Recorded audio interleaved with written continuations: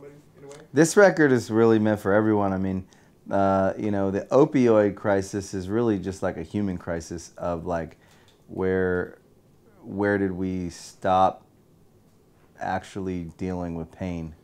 And there's so much, even that's a whole other thing where it's like we've come so far as a society, but we haven't, you know. And like, so for me, like, what is Generation RX? It's anyone from my age down to 14-year-olds. Like, we've all got a front row seat to the modern era of, here's another thing to pacify you. Big pharma. So, yeah, whatever it is, whether it's big pharmaceuticals or social media or any other thing that can pacify us from being in our real life and experiencing our real life and working through the human experience, and the humanity gets taken out of everything.